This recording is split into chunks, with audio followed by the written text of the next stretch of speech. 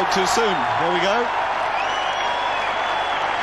Mark Taylor for the second time in consecutive matches, pulling the ball away on the leg side. A little bit of extra bounce and maybe some skid off the surface from Paul Strang, but Tony Greig had been saying just 15 minutes ago how he was the most likely wicket taker, and why hadn't he been brought in earlier? There's all sorts of ways to get a wicket, and this is one of them.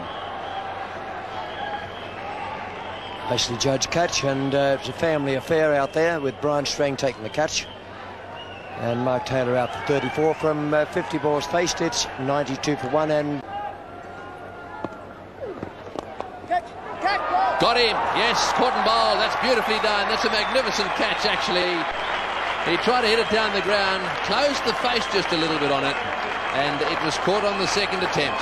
That's well done. That's a beautiful piece of bowling by Paul Strang. That's the line he should be bowling, middle and leg, making the batsman drive on the onside. This is exactly what Ricky Ponting has done, not quite to the pitch of the ball, and a very good catch on the second attempt by Strang. Australia lose their second wicket.